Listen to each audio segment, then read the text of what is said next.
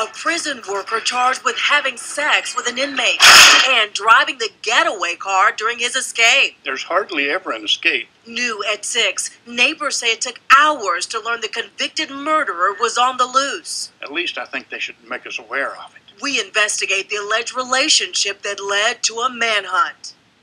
Investigators say that Christopher McNeil had a sexual relationship with corrections worker Kendra Miller and that they then worked together to get him out of the Brown Creek Correctional Institution. I'm Erica Bryant. And I'm Blair Miller. Eyewitness News reporter Blake Hansen is live near that facility in Anson County tonight. And Blake, neighbors told you they weren't really alerted about all this? Yeah, and to give you an idea of the lay of the land here, there's some very open spaces outside the prisons, but there are a handful of homes just across the street here. One person told me they hadn't heard anything about the escape when I knocked on their door. Another man told me that he didn't find out about that escape until he saw a Channel 9 story on Facebook. Next time, I wish they would run out here in the field and say there's a prisoner loose. Ted Little told me he had no clue Christopher McNeil had escaped Brown Creek Correctional Institute early Saturday. He found out online, even though the prison is steps away from his home. Not a single vehicle, not a single bloodhound, not a blaring megaphone or the town crier or anything. Today, Polkton police told me that's because they knew McNeil was already headed out of the area.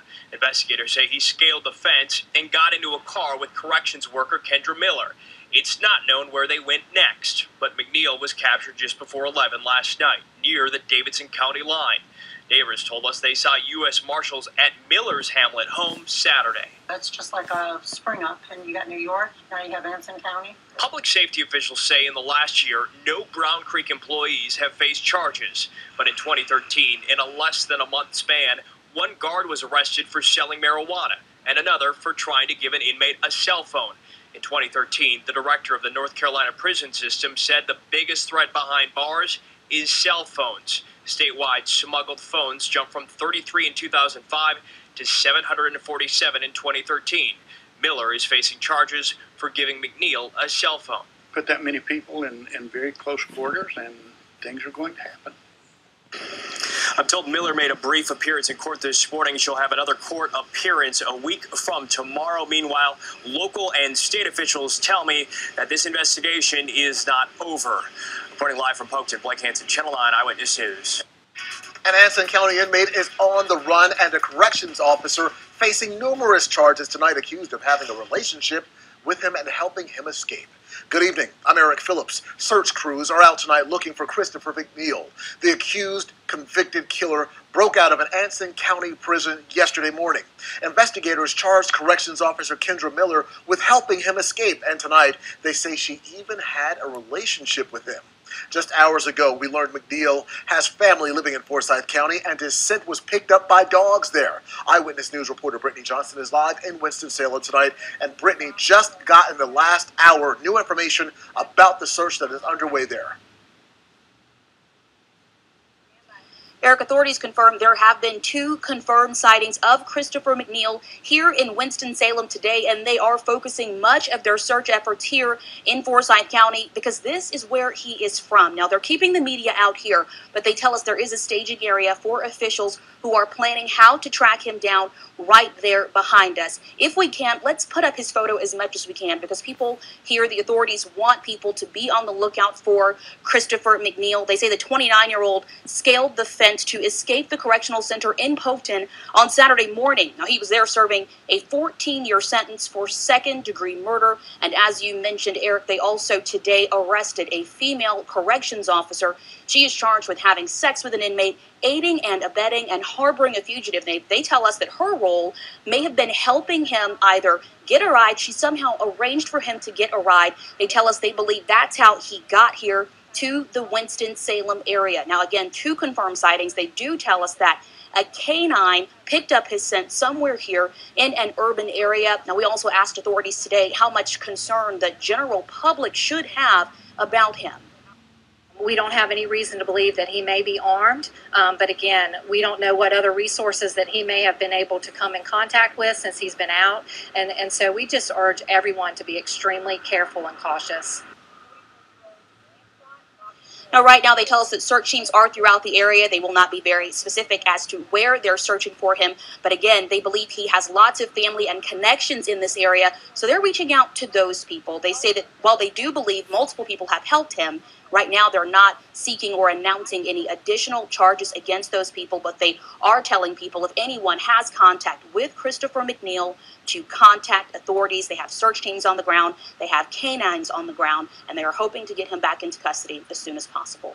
Live in Forsyth County, Brittany Johnson, Channel 9. Also developing tonight, an Anson County correctional worker is in jail under a $500,000 bond after being accused of helping an inmate escape and having a relationship with him. Arrest records show Kendra Miller is charged with 4 felonies, including aiding and abetting and providing a phone to an inmate. Investigators say Miller is a food service worker at the prison where Christopher McNeil escaped. The convicted murderer is still on the loose tonight and Polkton police. His chief says the canines just pick up his scent in Forsyth County. He says McNeil has family in Winston-Salem. They say he scaled the fence at Brown Creek Correctional Institution early yesterday morning. He was scheduled for release in 3 years. If you know where he is, call police. Helping a convicted killer break out of a local prison. Just hours ago, her family talked one-on-one with Eyewitness News about the allegations. This is totally out of my sister's character. Myself and the family feel like these charges are fraudulent. Thanks for joining us tonight, everyone. I'm Erica Bryant. Investigators say that Kendra Miller gave Christopher McNeil a ride after he jumped the fence at the Anson County Prison over the weekend. And tonight, both of them are in custody. All new tonight at 10. Eyewitness News reporter Brittany Johnson found out that Miller's family is fighting to get her out of jail. Brittany? Kendra Miller's sister didn't want to show her face on camera, but she told me she doesn't believe her sister would risk her freedom to help a killer escape from Brown Creek Correctional Institution.